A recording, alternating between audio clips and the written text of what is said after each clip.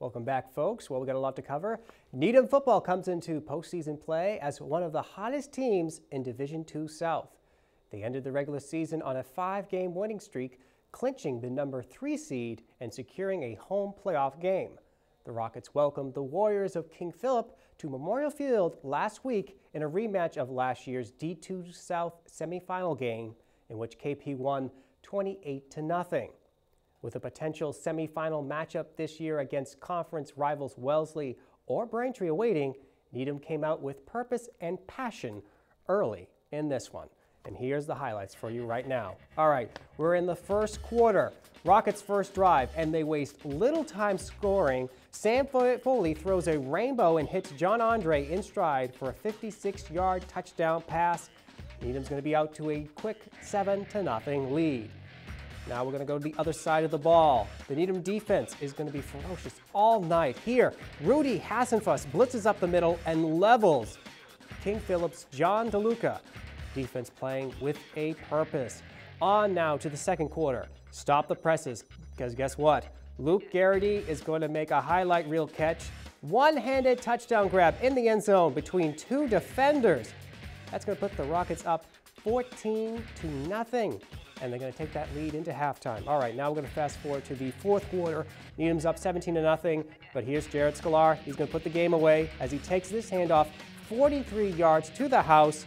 It's going to make it 24-0, and that would be pretty much it. Here's the final seconds. The defense seals it. They pressure DeLuca, and they're going to force a fumble, recover it. Rockets advance with a 24-0 victory. Next up is a D2 South semifinal game. Needham will host Braintree, who upset Wellesley last weekend. The Rockets beat the Womps in Braintree 29-19 earlier this year. Kickoff is tomorrow night at 7 p.m. Well, football is not the only fall team who made the tournament. That can't really surprise you, can it? Both the boys and girls soccer teams were awarded the number 4 seeds in their respective Division I South brackets. Similar to the football team, the soccer teams will face familiar foes in their opening matchups.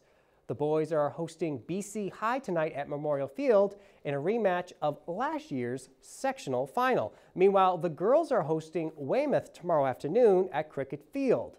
The field hockey team grabbed the number 2 seed in the Division I North bracket after finishing the regular season with an 18-0-2 record and defeated Newton North 4-1 earlier today at DeFazio Field in their first round matchup.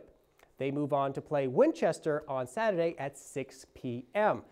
Switching over to the court now, the girls volleyball team has returned to the playoffs after 11-7 mark this year.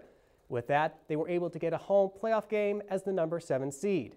The Rockets will go up against the 10th seeded Revere Patriots tomorrow afternoon at 4:30 p.m. at the high school. So let's gear up, the Needhamites, and be sure to support the Rockets in a busy Friday slate tomorrow, starting with the girls' soccer team, followed by volleyball, and then football at night. I know, it's a lot to remember.